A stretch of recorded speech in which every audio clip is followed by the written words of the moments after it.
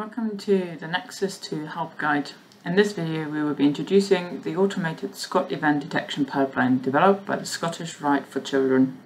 We will cover where to find the download and information about the algorithm from our website and demonstrate step by step how to apply the pipeline within Nexus. Hello, my name is Wilshaw Stevens and I'm a biomechanics research engineer. I'm excited to share the Scottish Rite for Children automated SCOT events algorithm developed by my former colleagues and I in the Movement Science Lab at Scottish Rite for Children. The automated SCOT events code allows biomechanics researchers to reliably identify key events of the SCOT cycle. With this algorithm, users will find that it significantly reduces commonly found variability in event placement while improving the efficiency of data processing, thus freeing up time. The orthopedic surgeons and clinicians we work alongside are interested in understanding how patients are affected in their day-to-day tasks, such as squatting, and this provides additional insights.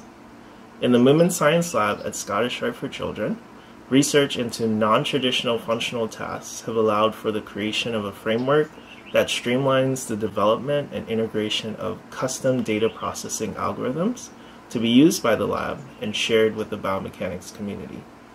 I'd like to acknowledge my co-developers along with the Scottish Rite for Children research program for their financial support. Thank you for the team at Vicon for agreeing to utilize their platform to share the tool more broadly. Thank you so much. You will need MATLAB to utilize this event detection for squatting. The download package includes MATLAB algorithms for both squat types, illustrative example data, and comprehensive documentation.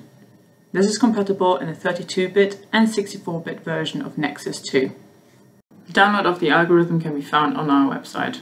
Go to vicon.com/downloads and search for Automated SCOT Events Detection Scottish Rite. You can also find more detailed information on how the algorithm determines the events and how to run the SCOT trials in this PDF. This PDF was written by Wilshaw Stevens from the Scottish Rite for Children, and you can also download it from here. Once I have downloaded the algorithm, I need to save it in an appropriate location so I can later locate it within Nexus. I will also need some captured data. In this case, I am using example data for the traditional squat. There's also squat and hold data available to use with this event detection. We will go over that later. For the algorithm to work, a C7 marker needs to be present within the marker set, and in sagittal plane, knee angles need to have been calculated. In case you're using your own biomechanical calculations, the knee angles need to be named L knee angles and R knee angles for the script to be able to identify and use the correct model outputs. With the captured data reconstructed, labeled and model outputs calculated, I can now load the algorithm within Nexus.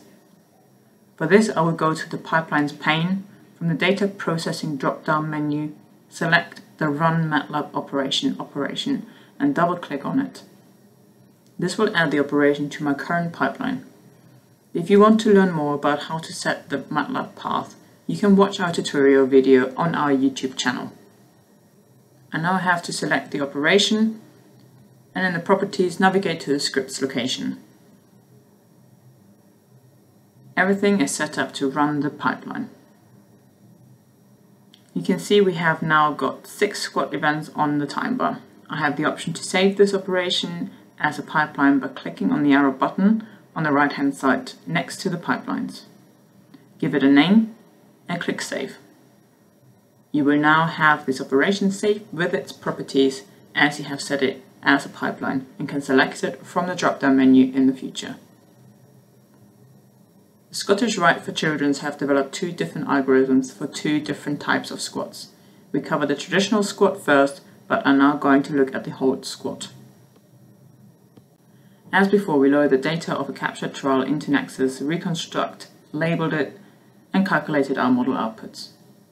Again, I will need a C7 marker in my marker set and model outputs for the knee sagittal plane kinematics.